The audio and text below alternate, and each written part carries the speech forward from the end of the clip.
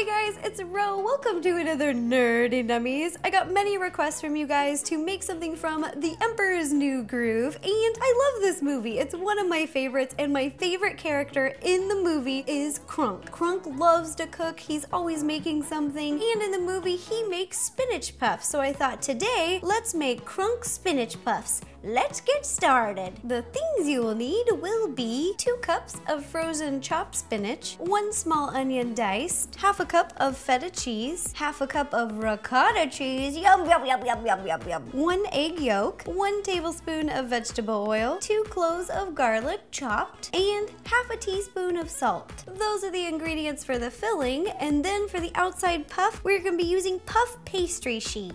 Our tool will be 1 square cookie cutter. Now let's put it all together.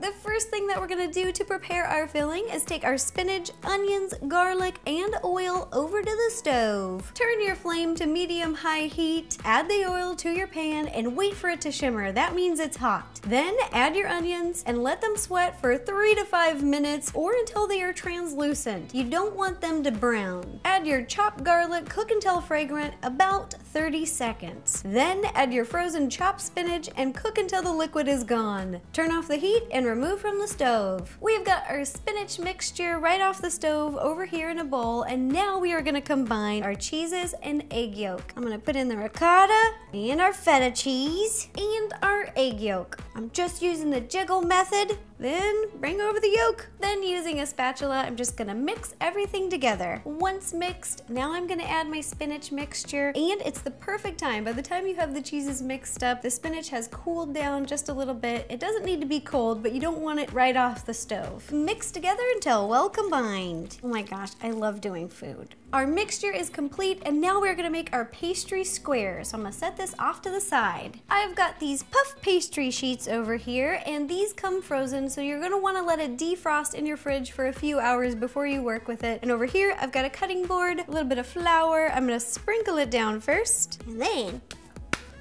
we're gonna open these up. Oh, I got a coupon.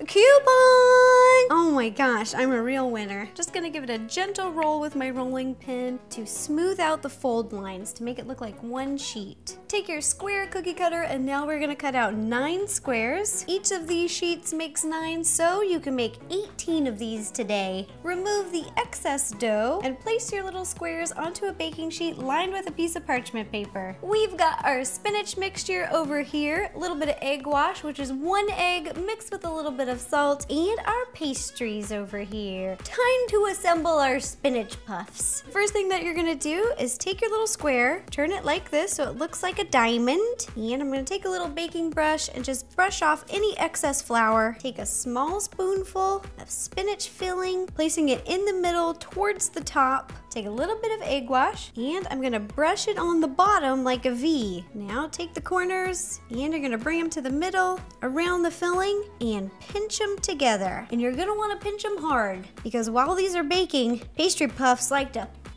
Now you're gonna do this to the rest of your spinach puffs. Here are all of our spinach puffs. I popped these into the freezer for about 10 minutes to chill because puff pastry cooks the best when it's really cold. We are gonna bake these at 400 degrees for 15 minutes, and if you were baking 2 trays of these, you're gonna switch them halfway through. If it's on a top rack and a bottom rack, halfway through, switch. Ta-da! Here are Kronk's spinach puffs that we made today from the movie Emperor's New Groove. I absolutely love that movie. These smell so good. If you like spinach dip, you may love spinach puffs. Yum, yum, yum, yum, yum, yum, yum, yum, yum, yum, yum. I'll be taking lots of pictures of these and posting them on Facebook, Twitter, Instagram, and Tumblr. And if you guys make these, please take a picture and send it to me. I love seeing your baking creations. I get a big kick out of it. It makes my day. And if you have any other ideas for any other nerdy nummies, please let me know. Leave me a comment down below, and I will do my best to make it happen. Thanks again, you guys. Bye-bye. Okay, it's time to eat one of these. It's a little flaky, and I love it.